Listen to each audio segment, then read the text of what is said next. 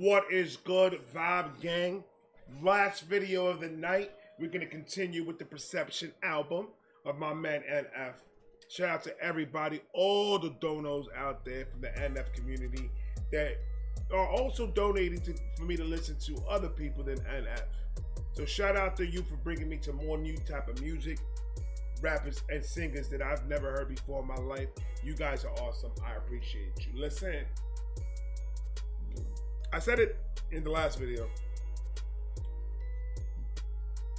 This NF is different. So far, this album has been so different than the rest of the other ones that I've listened to that I could appreciate the growth. I could appreciate the struggle and everything that he talks about throughout the whole entire discography of NF. NF to me, and that's why NF is in my top 10. That's a fact.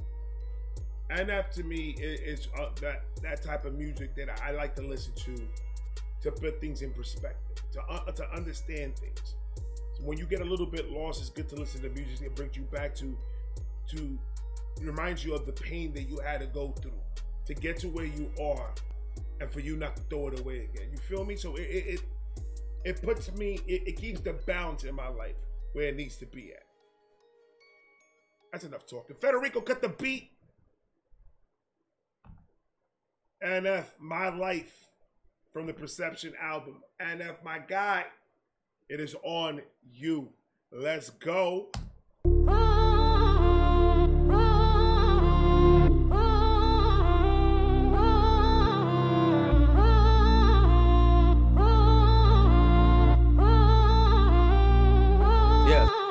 Look, I mean this with love when I say it. I wanna answer the phone when you call me. The problem is it's 10 a.m. and you're already drinking. You're probably already wasted. What's the point of having conversation with somebody that won't remember we had conversation? Yeah, we always talk about the same things. We just say them different. Try to fix it. Crazy, isn't it? How am I gonna have a conversation with somebody that is drunk? That's one. Two. And with every conversation we have, we're saying the same things, but we just say it different. It means you don't want to be in this phone call no more than me. We both don't want to be in this phone call, so we're just trying to chop it up and bring up the same things over and over again just so we can have something to talk about. Is he talking about? Who's he talking about? Who's he talking about? But we had conversation, yeah, we always talk about the same things. We just say them different. Try to fix it. Crazy, isn't it? You say mama's always proud and play the videos of us as kids. I get it. I think that both of us live in the past, so we take for granted the present. Maybe next time I'm in Michigan, I'll come and visit. We ain't got a lot in common, but both of us miss her. We can sit inside your smoke for living room. Oh, he's talking about his dad? Okay, so he's talking about his pops. So let's go back to what he said. I'm sorry, I know you guys don't like it when I do this, but let me go back. Let me get it from the beginning. You call me, the problem is it's 10 a.m. and you're already drinking. You're probably already wasted. What's the point of having conversation with somebody that won't remember we had conversation? Yeah, we always talk about the same things. We just say them different. Try to fix it. Crazy, isn't it? You say mama's always proud and play the videos of us as kids. I get it. I think that both of us live in the past, so we take for granted the present. Maybe next time I'm in Michigan, I'll come and visit. We ain't got a lot in common, but both of us miss her. We don't have a lot in common, but both of us miss her. And this is where it goes back to what I was saying a long time ago in another video. Us as parents, fathers, mothers, whatever, we need to understand that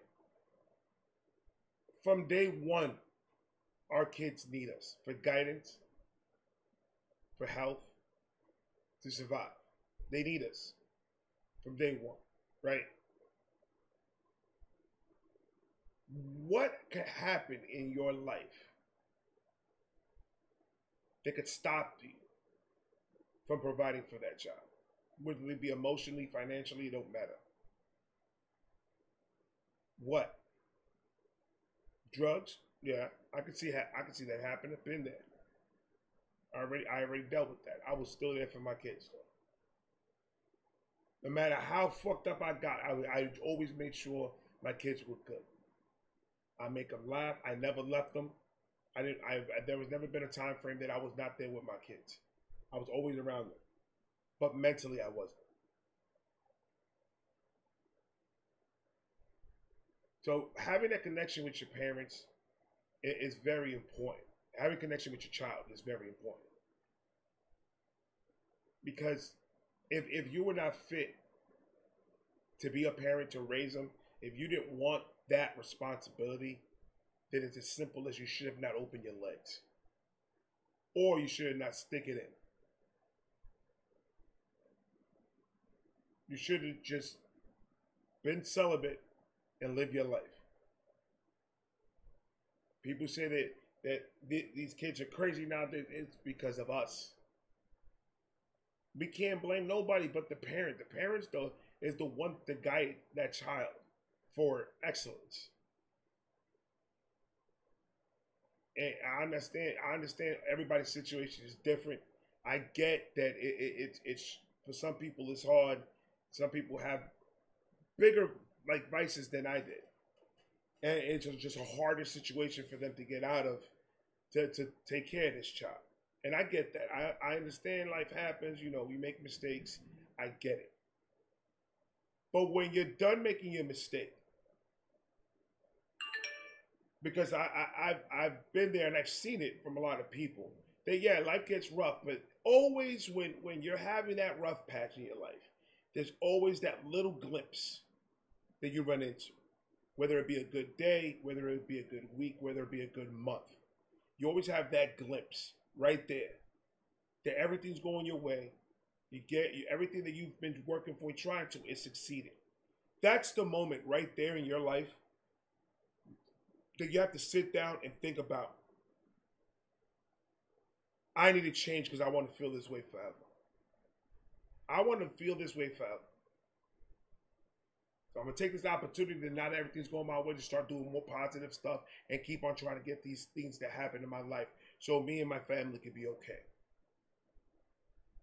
But no, sometimes that happens and then one wrong thing happens and it completely brings you back down that tunnel and you can't get out of it. And you know who suffers besides you? Your kids. That's who suffers the most, is your family, because they're watching it happen to you. And there's nothing they could do about it. Absolutely nothing. A relationship between a child and his parents or her parents is a very, very strong bond that we take advantage of, and we do not understand the power that a relationship between you and your kids can hold in your mental health. We just don't know until we get it done. Until we lose it all, that's how we find out. Maybe next time I'm in Michigan, I'll come and visit. We ain't got a lot in common, but both of us miss her. We can sit inside your smoke for living room and tear up together, that's real. I might do some things you don't like. We all make mistakes, that's just life. They might say I changed, that's alright. That's alright, that's alright. That's just my life, my life. My life, my life. That's just my life, my life. My life, my life. How can you make a song that has a very strong message in it? How are you gonna do that and then do a banging ass hook like that? And you can't do that to me, man. I got glaucoma. You can't be doing that type of shit, man. That was hard. I like that hook. My life, my life, my life. I'm gonna bump it in the car like crazy. And you know, NF obviously NF went through it, or is going through it. I don't know yet, but I don't know what's going on right now in his life. But at this point, obviously, he's still going through something with his dad. And as a father, me, if my son makes a song like this, let's say my son becomes the next rap artist or the next big thing in rap, and he makes a song like this, if that doesn't tell you, get your shit together, then nothing else is going to. That means you're always going to want to be a piece of shit, and you don't want to change because you're comfortable being a piece of shit. That's how I see it. And man, I'm telling you, you and me, I don't even give a fuck if we record it. I don't even care. Call me on the phone and we'll have a conversation on the phone for all I care. I don't give a fuck about none of that, no views, and I don't care about that. Call me on the phone. You can call me on the cell phone. Not like that. Pause. I need to talk to you, bro. My life, that's just my life, my life, my life, my life. That's just my life, my life, my life, my life. That's just my life, my life, my life, my life, my life, my life. You know my patience is very thin. Wish I was there again. I'm not embarrassed to say that we've always had issues. I'm embarrassed to say that we never took care of them. Yeah, pain will always find its way to the surface. No matter how deep you bury him. Growing up, I felt like pain is always going to come up from the surface, no matter how much you bury it. See, in the Hispanic community, I can speak because I dealt with it. I'm dealing with it to this day. Me and my father have had a very strange relationship. And throughout the years, as I, got off of drugs and got my life straightened out, got better, got married, got a couple of kids, I'm living the life that he wanted me to live. I started seeing that he softened up a little bit towards me. And our relationship right now is good. It's a very good relationship me and my dad have. But before, it absolutely wasn't. It wasn't because of two things. Hard-headedness between both of us and not wanting to sit down and knowing when one is messing up and when the other one is messing up. We don't want to see each other's point of views. We didn't want to do any of that. But this is the problem. Yes, me and my dad have a very good relationship right now. But nothing that happened in the past was ever resolved. Like what he said, you just buried it deep until one day it comes back into the surface and then everything blows up. Like that type of stuff. It's as I can speak for myself. Me going through it, the way he's speaking about it. I know what needs to be done, and I know that it needs to happen eventually. But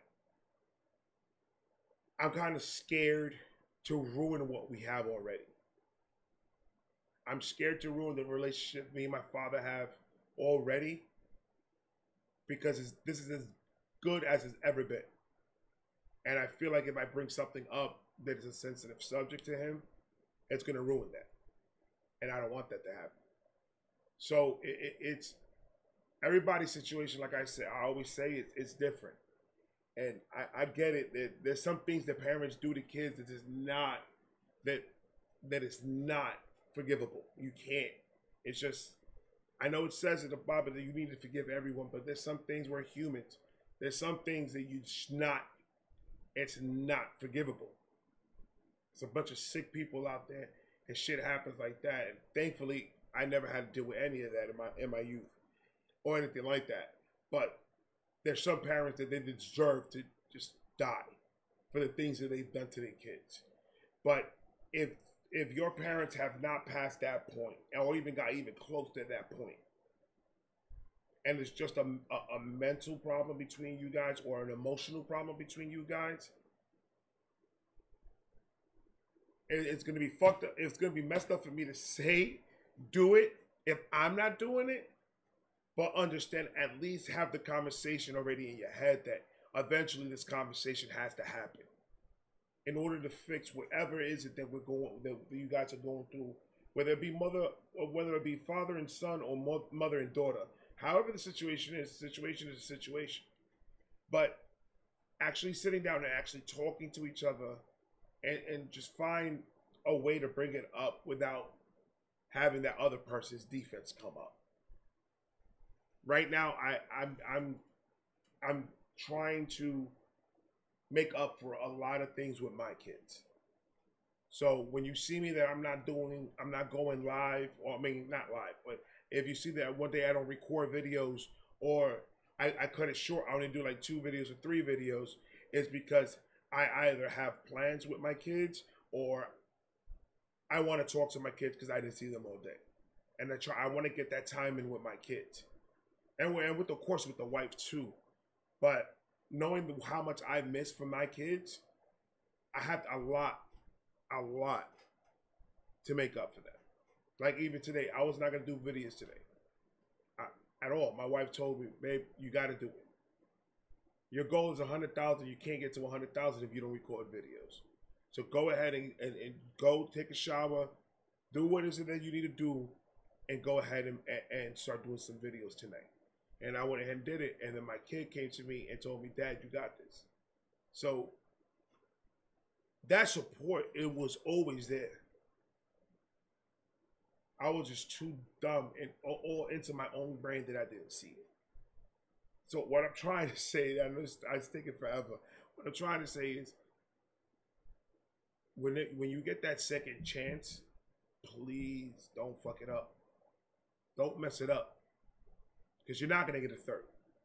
That's already. They were grateful enough to give you a second chance. You're never gonna get a third chance. So do everything in your power to make sure that your family's okay. That's all I had to say. I'm sorry. No, it never really got me. Eventually, I'll always find its way to the surface. No matter how deep you bury him. Growing up, I felt like no one never really got me. Eventually, I took that out on relationships. Woo! I put my arm around you and I mean it. I love you to death. These are the moments I know I'ma always hold on. He's just gonna keep on saying things that is gonna make me keep on talking. That's another thing. That type of energy travels. That type of energy travels to relationships with your girlfriend, or relationship with your friends, or relationship with your job. All that affects everything that you, the way you raise your child, or the way you treat your child. All that's gonna affect how that person's gonna be as a adult in this world. And that's where you get people that beat girls, and that's how you get, and the cycle keeps on going over and over and over. And it's never gonna break until somebody decides they're gonna break the cycle. So, I mean, it'll be a hard road. There's a lot of admitting that you have to do of things that you don't want to ever admit that you've done. There's things that you have to do, and it's going to be very uncomfortable. You're not going to want to do it, but you know and you understand that it needs to be done. So what I had to go, when I started talking to somebody, and I got off drugs and everything, and I started to be like, well, I have to face all this, and it feels like I'm facing it by myself. If I had NF music back then, it probably would have helped me a little bit more, just because I could just zone into the music, get into the mind in the mindset, and try to figure it out. But I was going at it by myself.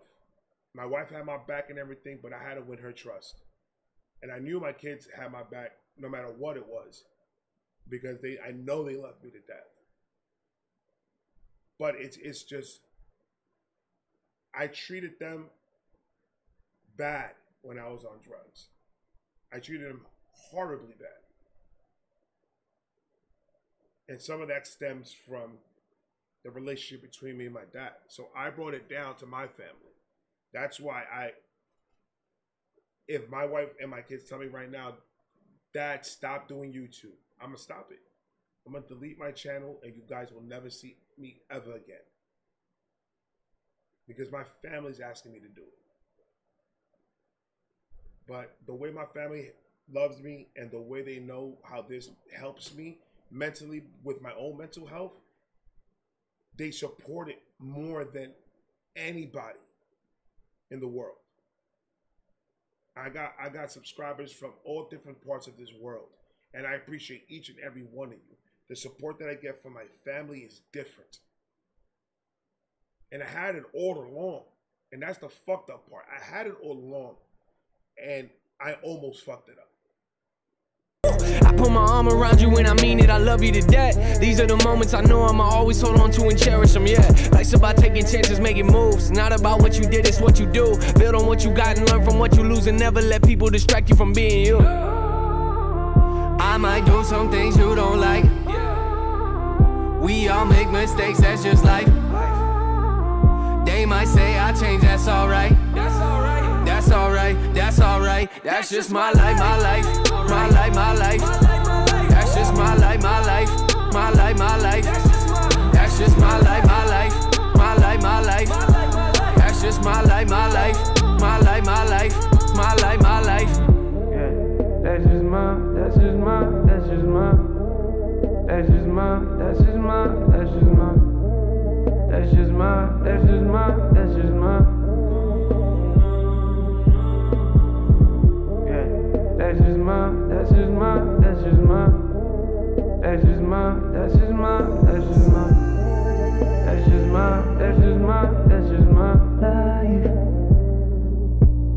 That's just my life, my life, my life, my life, my life, my life. That's just my life. I ain't gonna lie, the beat and the chorus in this is absolutely fire, man. I'm liking this track so much. Once again, NF, you got me, brother. You got me. That's just my life, my life, my life, my life, my life, my life. That's just my life, my life, my life, my life. Yeah, that's just my life, my life, my life, my life. That's just my life, my life, my life, my life, my life, my life.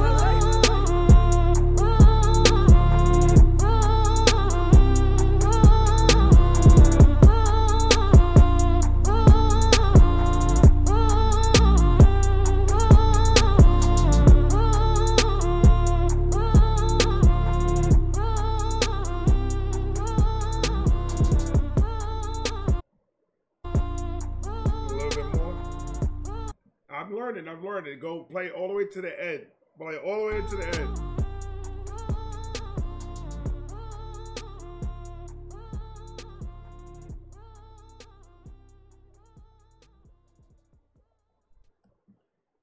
But I'm telling you right now, hold on, there's more, a little bit more. You never know. He could throw a 2-second clip in there. Okay. Oh no, don't do that. Don't do that, sir. He was already about to go play the next one. All right, cool. Stop. My computer's going crazy. Guys, thank you so much for hanging out this long with me. You know how I get when it comes to NF. I apologize. You like the new hat though. Charcoal gray and red and white. Ooh. Oh, I love these hats. It's an addiction, I know. Like, comment, subscribe, do all that, guys. Thank you so much for all the love and support that you guys always give me on my videos. You guys are awesome. I'm Vibe Reactions. I'm going to talk to you guys tomorrow. Got more coming tomorrow. I love all of you. Please be safe. Love each other. You already know what it is.